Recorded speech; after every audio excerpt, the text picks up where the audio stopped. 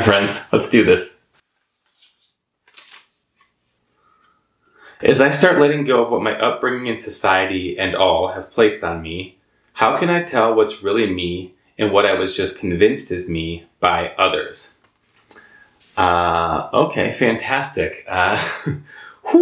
Questions of identity are always really hard for me to answer because I'm not sure I believe in identity in any sort of permanent, fixed sense. So what I mean by that is every moment we may be somebody completely new. There's probably nothing about us that doesn't change over time. And so this idea of finding our true selves feels a little bit like a fool's errand to me. So I guess I'll just start there and ask if you have to label yourself at all.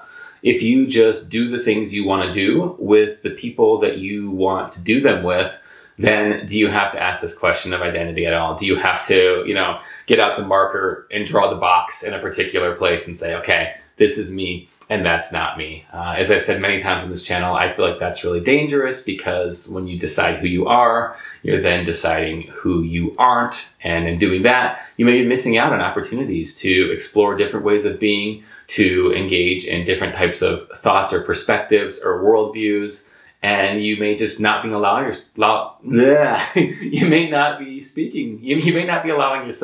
to behave in whatever way a particular situation calls for because you're convinced that's just not who you are. So you're always you. You don't have to say, I'm the person who blank. Again, that's really dangerous. If you decide, I'm an athlete, then when you can't play sports, what, have you lost yourself? Or you decide, oh, I'm my job, and then you retire, and then what? Now you're not you.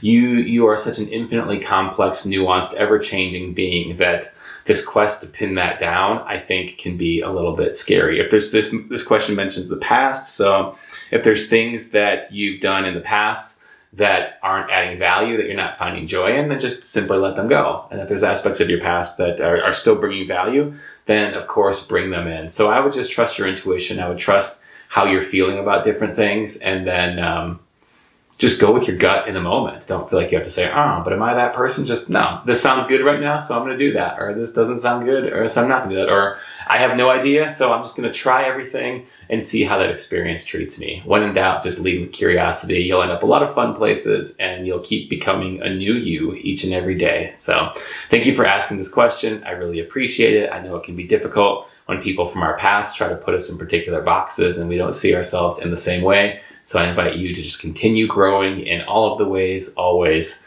Thank you so much for asking. I appreciate you all tuning in. If you have other thoughts, please share them down below, and I'll see you back here next time. Blah, blah, blah, blah, blah, blah, blah, blah, blah, blah. Blah.